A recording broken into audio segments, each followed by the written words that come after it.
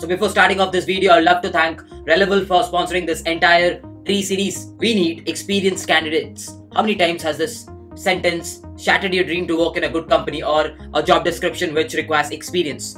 You won't ever have to listen to this sentence ever again if you use a platform like Reliable by Unacademy. He conducts a test which is completely based on skills and you need to perform in your chosen field. Reliable has around 1000 plus job openings by 50 plus top Indian companies and unicorn startups. What you need to do is you just need to register for this test, apply on the test, and after that your interview will be scheduled and you will be hired. And the best thing about this is the Reliable tests are free and you can check out all the links in the description below.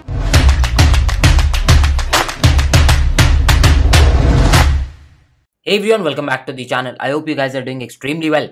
So today we will be starting off with binary search trees. Now the prerequisite before starting this playlist is you should definitely have seen the binary tree playlist. You should be knowing what is in-order traversal. I have taught that in binary tree. You should be knowing what is a pre-order traversal. You should be knowing what is a post-order traversal. And you should be knowing what is a level order traversal. These 4 techniques and the binary tree playlist should have been completed before starting off with the binary search tree. So I'll be leaving the link of the binary tree playlist in the description. Make sure you check that out before starting off with this playlist. What is a binary search tree? How is that different from binary tree? In binary tree, it doesn't matter what node was on the left, what node was on the right? In binary tree, it never mattered. In binary search tree, it matters. This left guy, this right guy, like if this is the node, this left guy should be lesser than the node. Very, very important. It should be lesser than the node. And this right guy should be greater than the node. That's what a binary search tree signifies.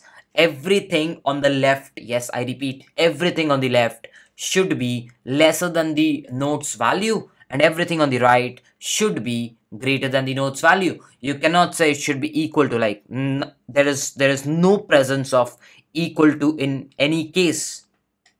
Now let's understand this binary tree, like why is this a binary search tree? So if you carefully see, we have a 8 over here, okay? And if you see everything on the left, like 3, 1, 6, 4, 7, everything's lesser than 8.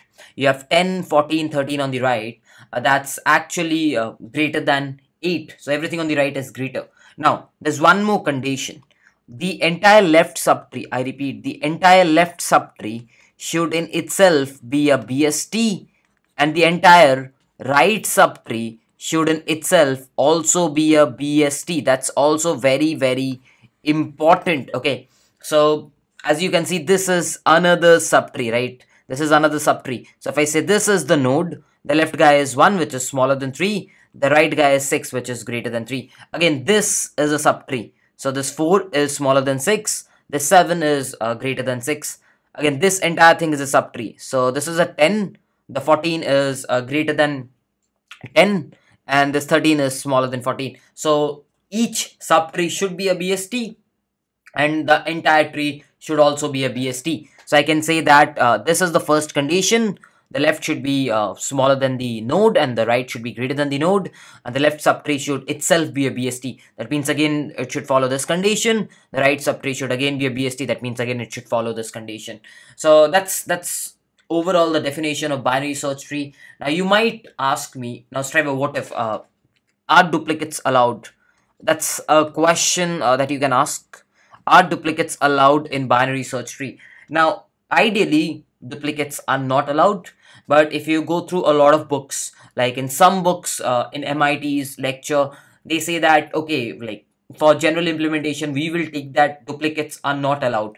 But what if we want to have duplicates? There can be a couple of ways in order to integrate that. Okay, one of that is, let's assume in this binary search tree we have couple of 8s, okay, and I want to implement a binary search tree. Then we will slightly change the condition to something as, like, I'll just make it L greater than equal to N, and I can keep it as greater than R. So I'll just slightly modify the condition of binary search tree to be like this if I want duplicates. Ideally there will be no duplicates, just in case I want duplicates. Now what I'll do is, if there are a couple of 8s, I'll put one 8 here, I'll just make sure I have one more node. Okay, I've just one more node like this, and that will work. So I'll just add one more left node, and from 8 then I'll elongate 3. That can be one of the ways to do it, or the other ways is like we are storing a single node, right? 8, we can probably have a counter or something like that, and we can say 8 happens to occur twice. Like we can have node comma frequencies in order to determine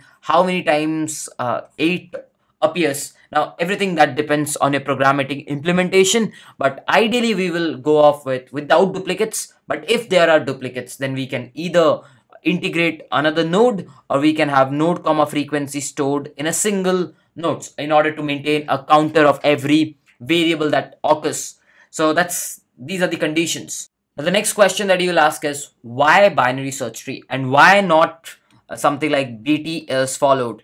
Now if you have seen my binary tree playlist, a binary tree can be like this, right? 1, and then we can have a left pointer to 2, then we can have a left pointer to 3, and this can go on, right? And if I take such a tree, that's basically degenerate tree, and I can say the length of the tree appears to be bgo of n, right? And if you do any traversal, be it pre-order, be it in order, be it any traversal, the time complexity will end up being bgo of n, like any search time complexity. In binary search tree, generally, I'm not saying always, generally in a binary search tree, all the heights of the tree are log n. Like if you carefully observe, this is not a degenerate tree.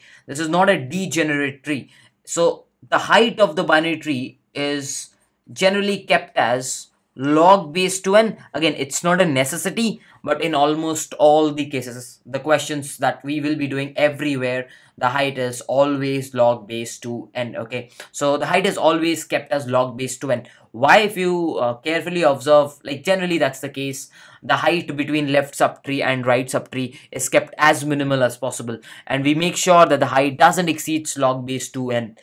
Why is it kept log n? In the next lecture, when we learn about search in BST, you will understand that, because search in BT is bgo of n traversal, right? If you do a search in binary tree, that will take you a bgo of n, because you have to do an entire in order or a pre-order or a post order or a level order in order to find out any node X. But we can do that in log n in binary search tree only because I'll give you a hint. Only because if you carefully observe, if I'm looking to find X equal to 6, I don't have to actually traverse the entire tree. I know this is not equivalent to 6, so I end up moving left, because 6 is smaller than 8. I end up moving left. So it's kind of a binary search.